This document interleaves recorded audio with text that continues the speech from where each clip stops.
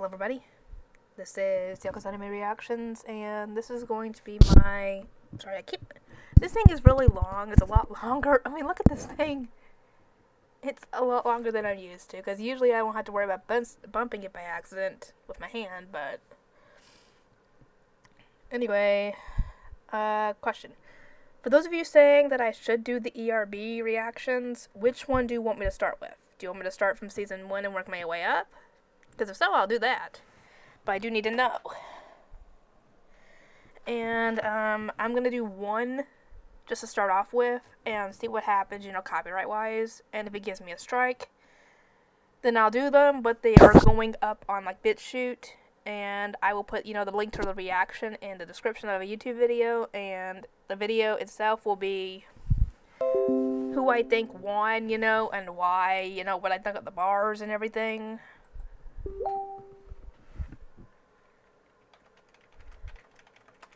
So, yeah, if you want me to start from season 1, let me know. You know what I don't like when it comes to people doing reactions for, anime or any kind of show that has an episodic formula?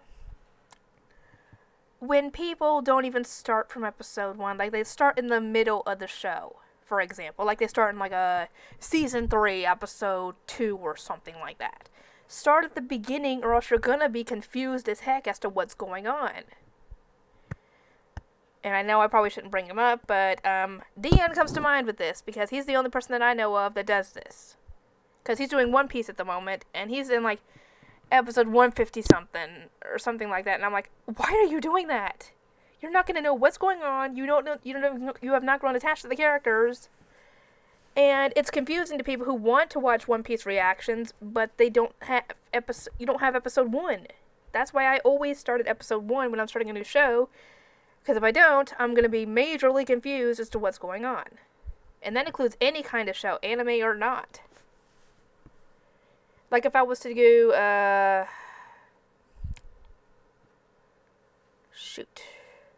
any show, essentially. You're going to be confused as to what's going on if you don't start at the first episode. So yeah, anyway, this is going to be my review for Attack on Titan Season 2, Episode 11. Then the finale, and then we will be getting into Season 3, everybody. Cannot wait. Because as soon as my nephew gets home, which should be soon. Yeah, it should be in at least 10 minutes or so, because he gets on the bus soon. I am hopefully going to be able to record for Season 4. I hope. As long as the two boys behave and they're in their room. That's the only way that's going to work. Excuse me. I would do it tomorrow, but I have to work tomorrow. I actually have to be at work at 9 in the morning and at 10:30 on Sunday. So yeah, I'm not going to be able to do anything in the morning for those.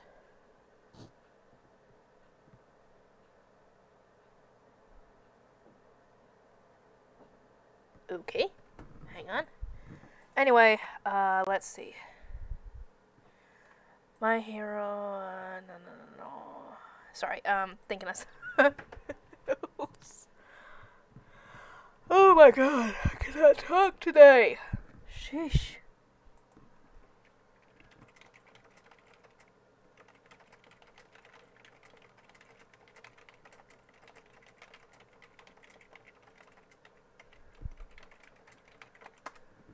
Sorry, I was getting a message from someone saying that they were having a hard time finding motivation to write for My Hero Academia, and I told them we could always do something else.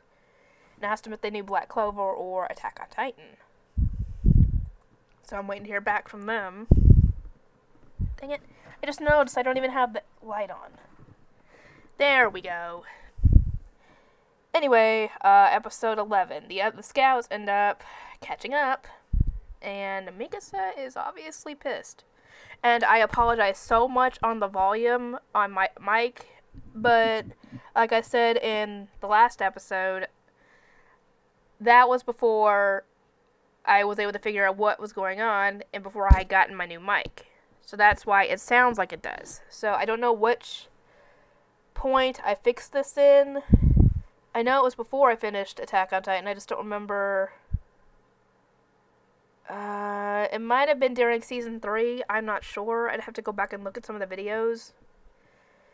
But I apologize for the volume being so low. But yeah, Erevan's earned even more badass points from me and even more respect from me because during this episode, he not only draws Titans towards Rhina and Bertolt, risking them getting caught and eaten in the process, but when he tells everybody to go after and defend them because if they don't, and then Eren risks getting himself eaten because all the Titans are around him.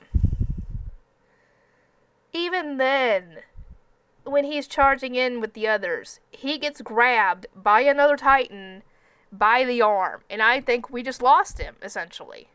But no, even when he's being dragged away, he still tells them to advance.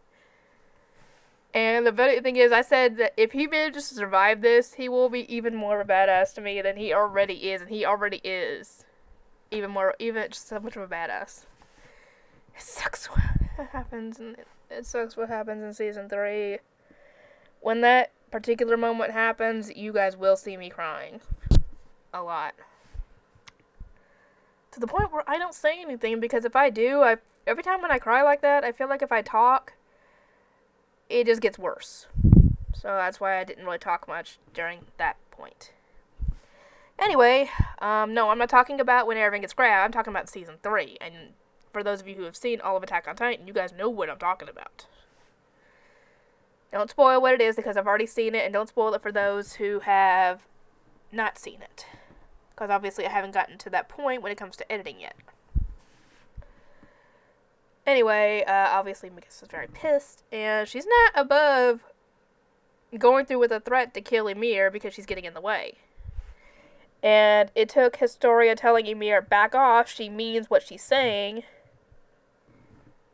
And at this point, Ymir is trying to help fight off the Titans, and Rhina has to move his arms in order to be even to get off the Titans off of him, because if he does, it's going to get worse, and they could get eaten in the process.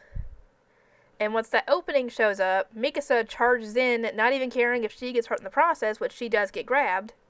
Thankfully, Jean was able to free her, but she did get injured in the process. I don't know how badly injured, but she did get injured.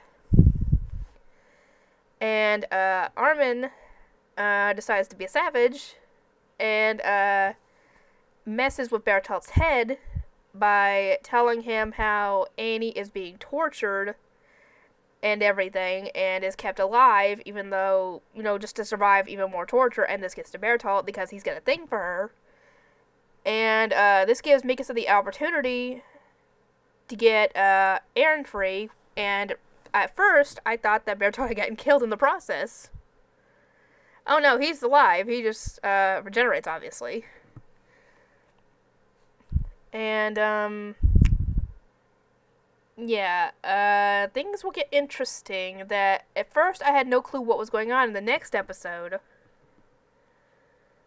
But now that I've seen, season 3, I knew exactly what had happened, even though the point that I had seen versus what we see now is kind of inconsistent with the appearance.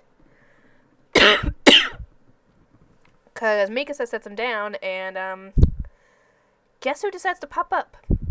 The same Titan that ate their mother. Oh dear, that's gonna be interesting. Anyway, I gotta edit the episode, so it'll be a bit before I can get it uploaded. So, yeah, I hope you guys are enjoying this. Like I said, I apologize for the volume issues with my mic on up until I get to get my new headset, because like I said, I don't know which episode it was I got it at. It might have been when I finished season 3, part 1. I'm not sure. If so, then I really apologize for the volume issues during all that. I really do. And I don't think I ever fixed it. Yeah, I think my headset was just dying, I guess you could say, when it comes to the mic, because the speakers were fine. It was this that was the problem. For the other headset, mind if you just pulled up on the bus, I just heard it pull up. Anyway, I'll see you guys next time.